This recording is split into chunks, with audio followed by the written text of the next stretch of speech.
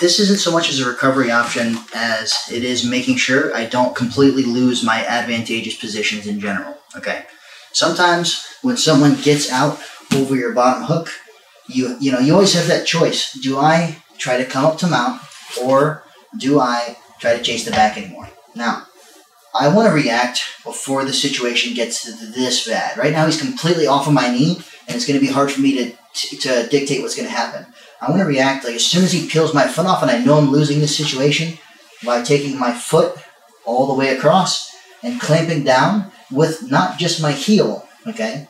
I want to clamp down with my knee like this, all right? Now, he's going to keep trying to push me away, and I'm going to be pinching my knees together underneath his back and off to the side. And what I'm going to do is I'm actually going to let go of his body, okay, while pinching my knees. And I'm not just going to come up like this, because if I try to come up like this is when my leg will weaken, and he will push my legs away, and he will get me back into a butterfly guard, or a half guard, or a full guard, or whatever's going to happen. It's not going to be good, okay? So as soon as I pinch my knee and I take my hands out from his head, I'm going to be flat on the mat. I'm going to turn away from him.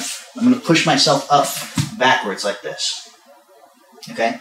Now, we can have different reactions off of this. Right now, I was actually able to turn Bert away from me because he's trying to push my knees off him still, which is going to allow me to drive my hand under his body. Now I can resit through and use this to pull him back to the back, okay? But I also could have just taken full mount. That's going to be very situational on how far I can get him to turn. So again, if he actually gets away here and then here, it's more important that I pinch my knee down than it is me clamping my heel on this one, because I'm not going to be able to just sit him back to the other side, okay? Pinch my knee, turn away from him, push myself up. And again, when I'm pushing myself up, I'm actually trying to angle my ribs under his shoulder just a little bit. This is like a side thing to where if I get it, it's going to let me get in his back. Otherwise, I'm more prioritizing keeping mount, okay, or getting mount. So push myself up and into him. Now that I have myself in mount, now I can start looking for gift wraps again, okay? If I'm behind his back still, I will turn him and try to flatten him again. Now I can come around, start to chase the gift wrap, and then I can go high across again, and I can sit him back to the back again, okay? Now, let's say he gets out on this side. The thing about this side is that I'm actually better off just sitting up, scooching up and chasing his back than I am chasing mount. But sometimes you want to go to mount from here, okay? So it'd be very similar. If he's across on the other side, go back a step. Okay, he starts to get out of my foot. I know I'm losing it. I come across like this.